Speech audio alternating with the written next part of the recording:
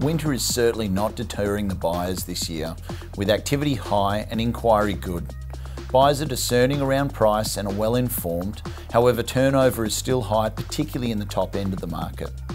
Positive indicators include an improvement in the mining industry, especially lithium, with recruitment on the increase, increased buyers and tenant inquiry from the eastern states, and employment rates are steadily on the rise also. Traditionally, stock levels fall during this period of the year, and there is often less competition to sell your home now.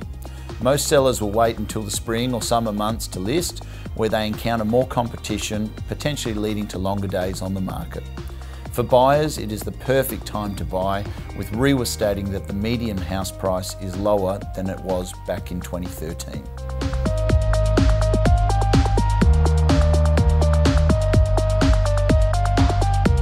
The Perth rental market continues to show signs of recovery and growth. Our leasing team are experiencing this firsthand with strong demand for 3-bedroom and 4-bedroom homes in and around the coastal suburbs, priced between $500 and $800 per week. This time of year also brings activity from the corporate relocation world. Our leasing manager Colleen is working closely with a number of corporate clients to find suitable executive homes with long-term leases.